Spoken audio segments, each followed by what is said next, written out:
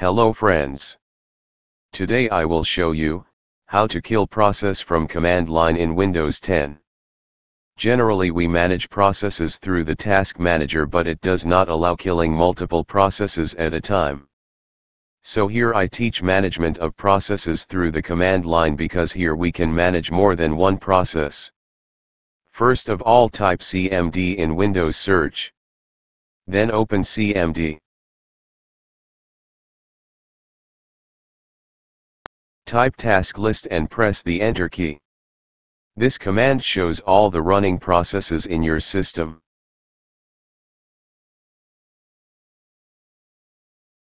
Let me show you how to kill a process with processId.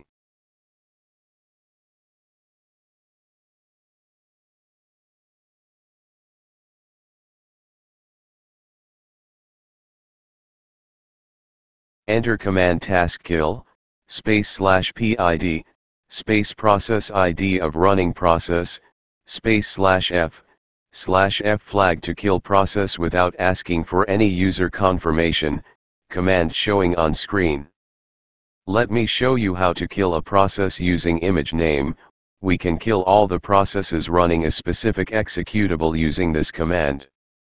Taskkill, /im, image name, /F, then enter.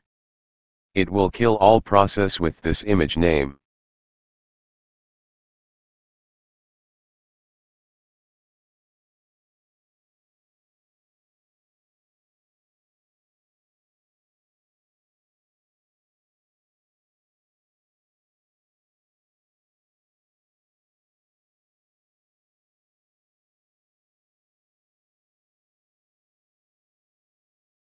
Thanks for watching my videos.